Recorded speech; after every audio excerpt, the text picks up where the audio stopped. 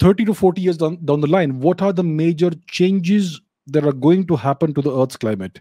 What will be the consequences? And something geopolitical game going on. See, climate change is a thing. There's no doubt about it. It's always been around.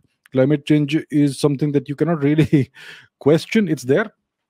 So, what's going to happen in the next 30, 40 years? We know that the amount of uh, carbon particulate matter in the atmosphere is increasing. It's at maybe an all time high or something. I don't have the statistics. You can look it up.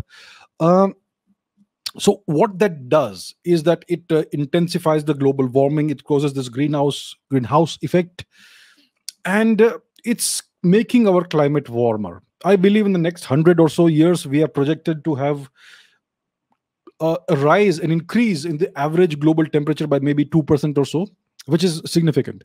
2% may look a little very small, but in the global context it's quite high. It will cause uh, a lot of ice to melt in the polar regions, mostly Antarctica, the Arctic region, in the north, near the North Pole. And you're already witnessing this. You're seeing this happen.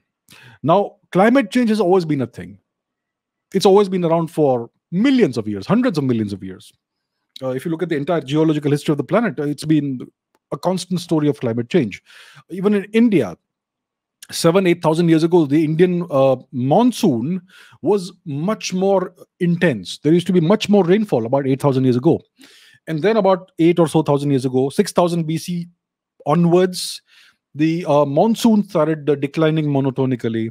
And today we receive far less rainfall than we used to receive 8,000 years ago. And that caused a lot of changes in India. An entire river disappeared, right? And so on. So these things have always been part of our history, but right now there is a significant man-made component to the climate change. And because of that, we are witnessing global warming. So in 30, 40, 50 years, we're going to have an increase in the global temperatures, average temperature. So let's say you are in a place where the average temperature today is 25 degrees throughout the year. If you average the temperatures throughout the year, you get an average of 25 degrees. Maybe in 40, 50 years, it may be 26 degrees, right? That sort of thing. So you're going to have these changes. The ocean levels will rise as the ice melts in the polar regions. And in 50 or years or 100 years, many of the low-lying areas, the coastal regions in various parts of the world, could kind of go underwater. You may have an increase in the average water levels, sea levels worldwide, maybe by, I don't know how much it's exactly going to be, a foot, 2 feet. That's a lot, actually.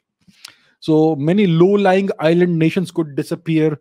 There are some island nations in the South Pacific region, small island nations that could be in trouble. The Maldives could disappear. Bangladesh could have a lot of trouble, and people are saying that India should absorb uh, the Bangladeshi population that will be affected by this. So all of these things are going to happen. We're gonna see this even in India, in various coastal cities, Kolkata, Mumbai, Chennai, etc. You could see some consequences of this rise in the sea level. So if you're planning to buy property somewhere in one of these metropolitan cities, you may want to buy it on higher ground, uh, at some distance from the sea coast, perhaps. So that's the kind of thing we're going to witness. It's going to happen. It's happening. It's a process that's already in motion. With the geopolitical game going on, is it stoppable? You can't stop it. It's what we can do is we can try and prevent further change. We can try and slow down the pace of change. We can try and ensure that we don't dump more pollution, more carbon into the atmosphere. We can try and reduce the carbon output, the carbon footprint of every country, and so on. That's what we can do. But what's already going on cannot be stopped. It's going to happen. It's going to happen anyway. Uh, so it's almost impossible to stop this, because every nation is competing with each other. There are countries that have been destroyed over the past 500 years by colonialism. They want to rise again, and the only way to rise again is through industrialization. Industrialization has a carbon footprint. What can you do about it? You can't ask the countries, the West cannot ask the countries it has destroyed in the past 500 years to stop developing. It just won't work. So it's just a natural consequence of development, and development is required. We have such a huge population. So there's a whole range of factors in this, but it's going to happen. It's happening.